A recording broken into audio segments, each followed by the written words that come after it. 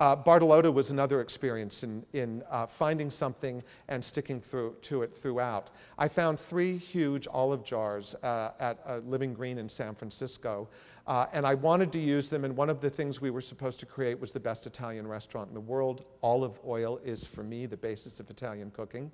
So we bought those 3 olive oil jars, and then we set about finding the rest of them. It took nearly 2 years to find them. We found them in Italy, in Greece, in London, in Paris.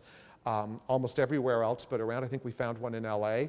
The young lady in our office who was researching them made the mistake of entering in a search engine big jugs. Don't do that when looking for olive oil jars. So one of the things we do to create this unique vocabulary is we design everything in the room. These chairs are designed to the room, and the hind leg of the chair, if you look carefully, is the hind leg of one of Steve's German Shepherds. I spend a lot of time in meetings with Steve and his German Shepherds. I draw a lot of German Shepherds in my book. So those are they. And the biggest olive oil jar, when being lifted into place, had a letter in it that floated to the ground from World War II. That described in 3 pages, for 2 pages, a woman describing to her husband how much she missed them, how much the children missed them, how they're growing, what's going on in the little village they lived in. The last page was a complete accounting of the household money spent and a request for more money. That's now hanging in the restaurant. And the crystals hanging from the olive oil jars from the ceiling are crystals we scavenged from the crystal chandeliers in the Desert Inn. So they still contain the ghost of Howard Hughes. One of the challenges, we have 5 lagoons centered in that mountain. Indoor, outdoor was one of the charges that we decided was one of the best things we could do for our guests, to design this resort from the inside out, rather than most of the resorts we designed from the way they would look from the Strip. Bellagio, it was very important what the facade looked like, how the fountain played to the Strip. As a result, the best view of the fountain is not from one of our restaurants, it's from across the street at Mon Ami Gabi. So this time we decided to not do that. We created these beautiful intimate lagoons, and we centered our rooms around them. For the one at Bartolota, the challenge was how to light and invigorate a lagoon when you're sitting on 360 degrees of it and not have light shine in the eyes of the diners. So we tethered these stainless steel balls to the floor of the pool. They're like Victorian garden gazing balls, which I love and use in landscapes. And they illuminate the pool without putting any light on them at all. Alex, the restaurant, is our third 5-star restaurant, our second with Alex Strada, an incredible chef. And what we've learned about these great restaurants is they have to be masculine and feminine, and they have to do that in a very kind of overt way. So here you're seeing very masculine marquetry walls in mahogany, very feminine chandeliers. The trimming on those chandeliers, by the way, is Christmas garland from Pottery Barn. And in the foreground is a double-ended daybed with the hind leg of my Italian greyhound, Bianca. And this was the first piece in my collection for Edward Farrell Lewis Mittman. When they delivered this piece of furniture, and it may be my 400th piece of custom furniture, they achieved over my expectations. That's rare, right, Leslie? When you design something and they actually deliver it. You're lucky to get your expectation fulfilled, but my wildest dreams beyond went with this, and that established the relationship with them, which is the way I've established the relationship with everybody who does the Roger Thomas collection. So we did a smaller piece for the bench in the front hall. This is a table that's designed to go in an elegant restaurant like this for an ADA handicap table. It's inspired by the Villa Kyrillos in the south of France. And the marquetry that you see on the top, that octagonal marquetry, that's the Asher-cut diamond I wear that I inherited from a close friend. So the masculine and feminine, I was inspired for this room by a ball gown by Balenciaga that I saw in a Vogue magazine while curled up in an Eros Saarinen womb chair in the corner of our living room in Las Vegas, 9 years old. And I remembered this gown. It was this eccentrically pleated gown, and it had handmade silk roses, and I never forgot those words.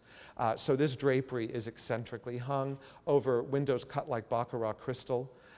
You'll see the hind leg of Paolo, the larger German Shepherd, on the back of these chairs that Bill Switzer made for this room. That's the Paolo chair. And Elaine Wynn always wanted a restaurant that replicated the amazing moment at the Sun Valley Lodge, another experience that our families share, when you arrive in the room and everybody turns to look and you get to make your grand entrance. And all of that fussing and getting ready and fatutzing is worth it. So we finally got to create a restaurant that had that marvelous sense of entrance for Elaine. And again, you see the masculinity of the walls and the ceiling, and these very feminine, delightful light fixtures that we created for the space. I create a lot of light fixtures in Venice. It means I have to go and make sure they're right, and I love Venice. This is a mirror I've created for places like that that has 24-karat gilded sand, which is masculine, and Pesmentry tassels. So one of the things we do is play with scales. In a private salon privé where the biggest gamblers are, you would think you'd have big crystal chandeliers. Okay, so they're expected, so we're not going to do that. So we covered the ceiling with 75 small crystal chandeliers and just pavéed it on a mahogany background. The walls are mother of pearl inlaid in mahogany and nailhead on mohair plush. We had a really great idea for the nightclub off the casino. We were going to create the VIP haven. It was going to have all these little sections that we could drape off, create all these little special VIP enclaves so that they didn't get bothered by everybody around them. It was such a great idea, nobody came. What everybody wants to do is go to the same big party. They all want to be in one room together. We did this room. This is the same room. After a 90-day, this is 90 days to have the idea and get it done. But we got to work with Sean Christie, who's really good at what he does and knows all about nightclubs. And he said, no, everybody wants to be at the same party. And we said, so what would be the greatest setting you could have? He said, I want the coolest living room in Las Vegas. So here's the coolest living room in Las Vegas, a ceiling covered with 255 light fixtures that we made out of lampshades, but each one's capable of 1,400 colors. And the light jockey winner of that year's competition, international, designed the light system that goes in them.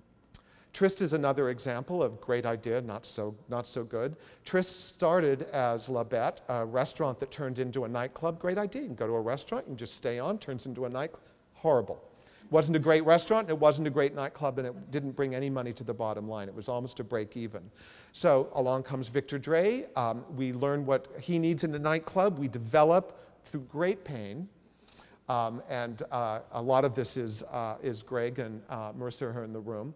As you know, Victor Dre always has a library at Dre's, and he insisted on having a library, and I went kicking and screaming into that idea. So we created this library wall in the back that is a library. It's got books and tchotchkes and all that stuff. We lacquered everything high gloss red, every book, every tchotchke, everything on the wall, thus rendering it a work of art and nothing that could be used, and then put these mirrors on it. This went from 0 to 40 million in its first year. The cafe that was done by a wonderful firm, they're great friends in New York. We asked them for a French cafe. They gave us one. It's absolutely beautiful, lovely. We didn't like it so much. So we were given, I think, 45 days on this one, an extravagant amount of time. And we painted all the walls and ceilings. We left the floor, we kept the furniture, we painted the walls and ceilings, that color you find on Amsterdam buildings that is not purple, it's not black, and it's not brown, but it's all of them. And then, I don't know why, but I designed this extraordinarily difficult to manufacture light fixture, and we actually found someone who would make this quantity for us in 45 days. They didn't know they couldn't do it. We didn't know they couldn't do it. So we jumped in, they did it. And then that sketchbook that I carry has lots of drawings that I do that are synthetic cubism. And we took the drawings from that sketchbook, colored them quickly with Pentel, sent them off to a mosaic maker in New York, and made these huge shimmery wall treatments that lean against the wall.